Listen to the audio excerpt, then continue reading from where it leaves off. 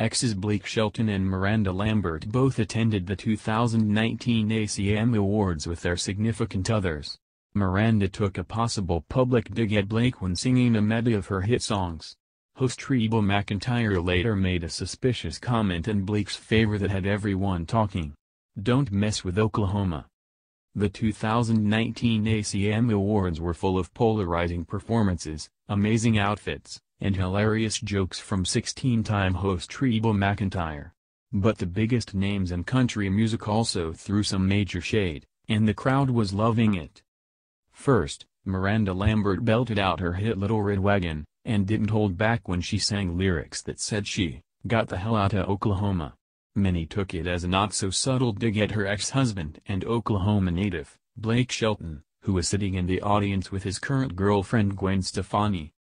The awkward encounter would have probably been forgotten, but then fellow Okie Reba decided to speak out in favor of her home state.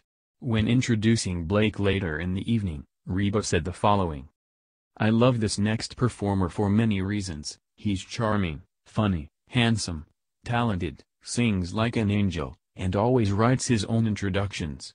Give it up for my fellow Oklahoman and friend, Blake Shelton." Reba likely didn't realize she was jumping in on the drama, but fans watching at home immediately started speculating that she was giving the sass back to Miranda. One person summed it up perfectly with, "I just love her for that low-key shade." Of course, Reba wasn't just standing up for Blake, but for Oklahomans everywhere. After all, Carrie Underwood, Garth Brooks, and Vince Gill all hail from the southern state.